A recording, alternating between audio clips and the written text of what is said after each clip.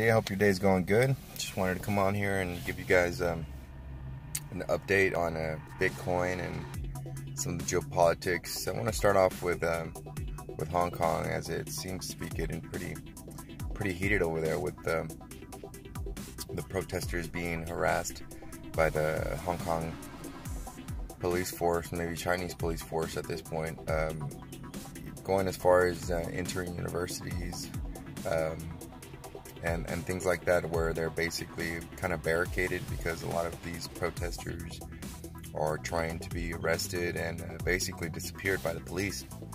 I mean, we're talking about police officers that tell them they're celebrating the deaths of their colleagues, that they call them cockroaches that, deserve to live, or, all kinds of stuff like that, that it just obviously shows you, and it shows them the amount of respect they have for them and what they kind of treatment they're going to receive from the Chinese government, the Chinese police, and the Hong Kong police that has now been taken over by mainland China.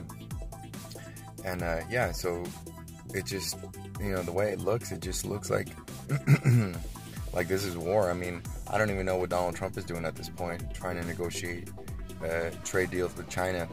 He should just let this drag out longer and let companies, U.S. companies and other global companies, just remove themselves from mainland China. It's not even cheap to manufacture anymore, and they get all their technology stolen and all kinds of stuff. They're at risk.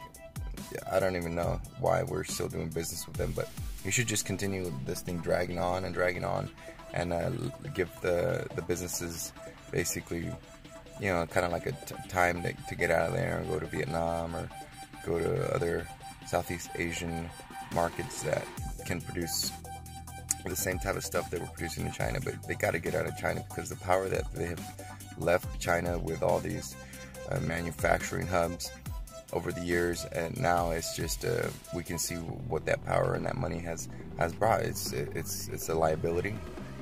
It's a liability for its own people, but it's definitely a liability for freedom and democracy worldwide, because it's I mean, if you really do your research, you'll see how there's confusion, communist clubs in universities all around the world. So they're trying to spread this type of mentality, and they're trying to degrade the faith-based groups around the world, and basically trying to make people more and more like them, instead of like the rest of the world, which is, well, I mean, maybe not the rest of the world, but a lot of the Western world that is still free, has a lot of freedoms, and has a lot of democratic values.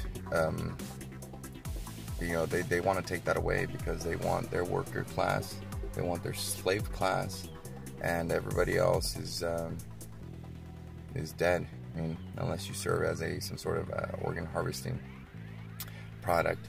That's pretty harsh, but that's the truth.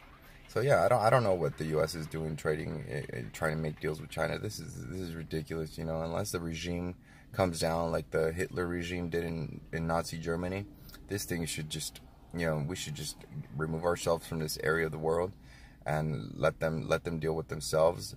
If they seem to be doing bad stuff around our other trading partners, and then maybe we have a reason to get in there, and we'll throw more backing from other countries once they see that these people, they're not going to change the way they work.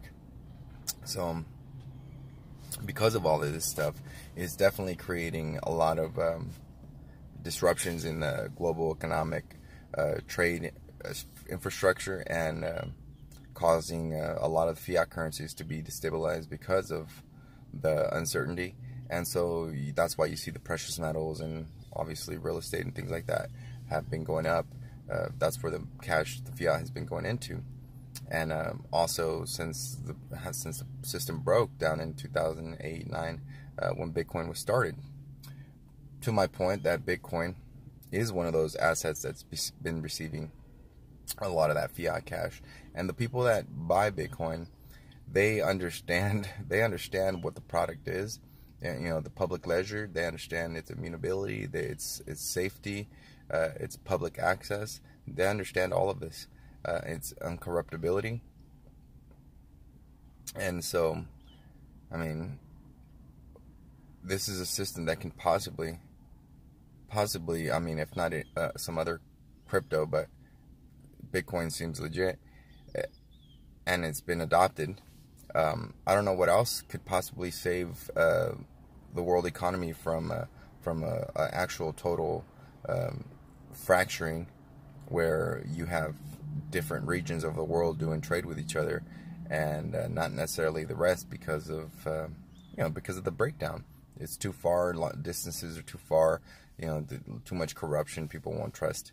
So again, if you haven't looked into Bitcoin, if you're still looking at Bitcoin and not sure if you want to buy any, you have to remember, guys, this is not something that you're just buying because it's fun and you might make some money off of it. This is a fundamental, a fundamental tool that's going to help you, as it has helped people in Venezuela, as it has helped people in Hong Kong and China, in different parts of the world, the Middle East. It has helped them live through these situations by being able to convert it for cash, for food, or just to be able to get out of the country, because other more stable countries will accept it, and you'll be able to get some sort of favors done. So this is a major tool. I mean, this is almost as valuable, if not more, than having some sort of AK-47, gun rights, protection type of stuff.